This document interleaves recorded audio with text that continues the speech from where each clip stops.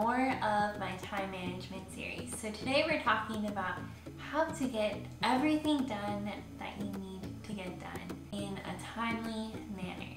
Personally, I can get really overwhelmed when I have way too many thoughts spinning around in my head. I feel like a mess, and it also makes me feel paralyzed, which prevents me from getting projects started and completing them. What I have found to be most effective at overcoming this paralysis is to perform a brain dump in my Happy Planner and then convert that into actionable steps. Recently, I have been reading a time management book called Getting Things Done, and in it, the author David Allen explains a processing strategy that involves doing, delegating, deferring, and I'm adding a fourth step called deleting. First, I'm going to perform a brain dump. So this means I'm going to write down everything that is on my mind in the order that it comes to me. I'm not going to stress out about what category everything is in or how neat it looks. Just get it out on paper. And this I do at the beginning of the month, and it becomes my monthly list, which you saw in my prioritization video.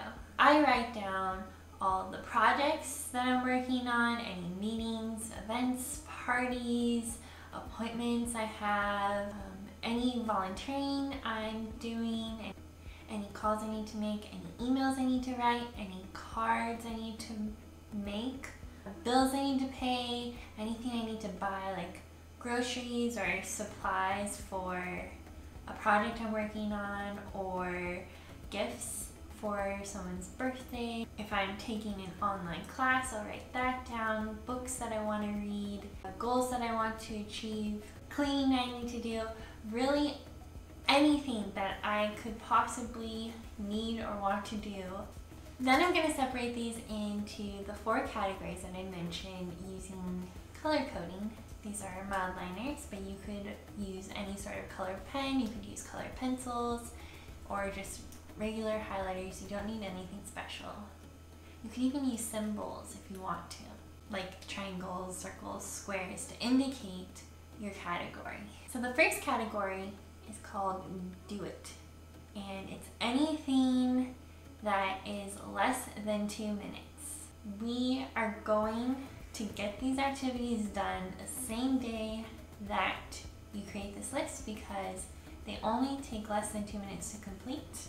And typically I don't have really more than about 6 of these items on my list, so it's only going to take me 12 minutes and I don't have to worry about them again. Delegate it is the second category, and these are items that can be potentially done by another person if they are willing to help you out, because sometimes we just can't do 100% of everything that we want to do because it's just not physically possible. So I think that in certain circumstances, it's okay to ask for help. The third category is delete it. These are items that may not necessarily be urgent or important enough to keep on the list.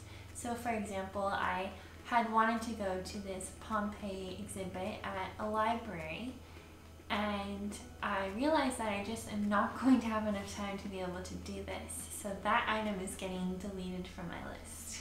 There is also an example of things that are no longer relevant because you changed your mind. Like I previously mentioned that I was going to buy gold spray paint, but then I decided that instead of buying gold spray paint, I could just buy some handles that were already gold and save myself a step in the process. So that action item could be deleted from my list.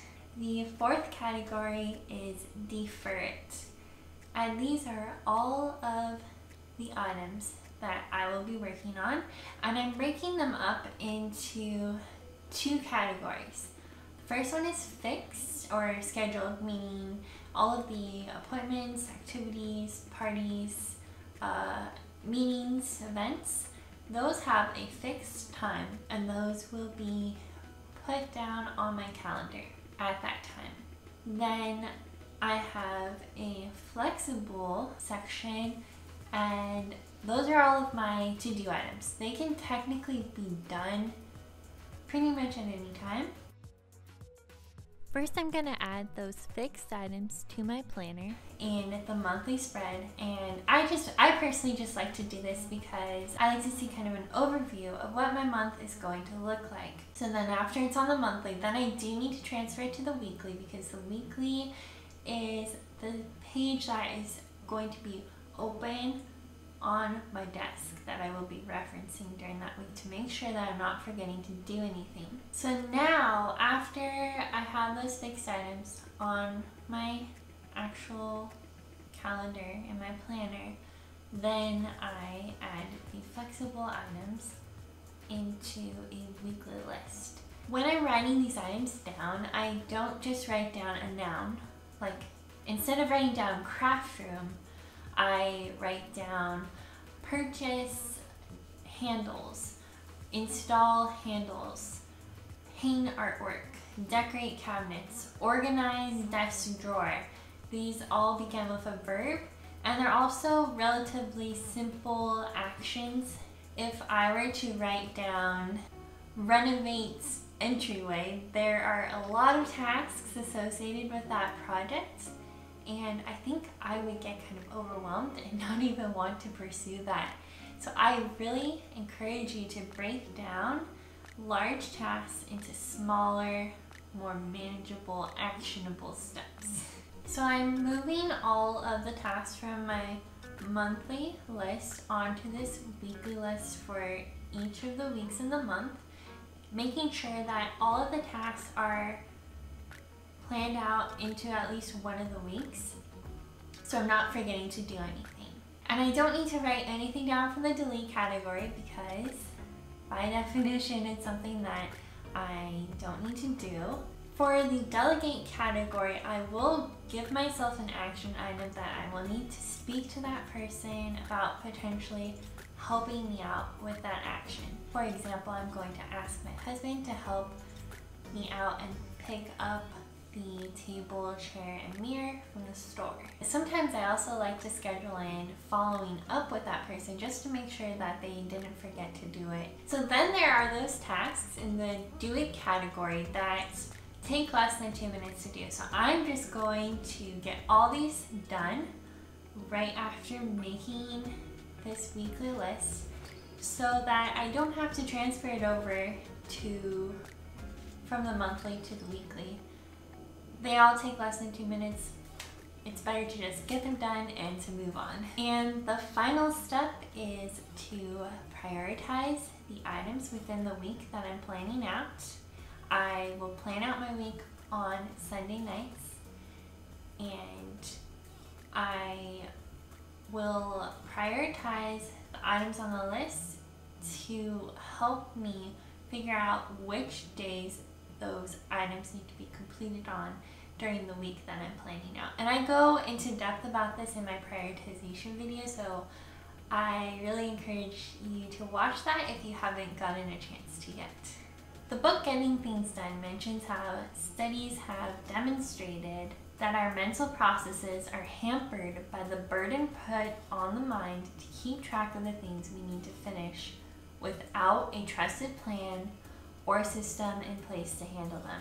And I completely agree with this. I find that when I use a system like this, it really frees my mind to be able to focus on the things that matter the most to me. And that is kind of, to me, what this is all about. Reducing the time that we spend on tasks so that we can do what we want to do in life. If you found this video helpful, please do me a huge favor and share it with any of your friends or anyone who you think may benefit from these ideas. And I'll see you next Saturday. Bye!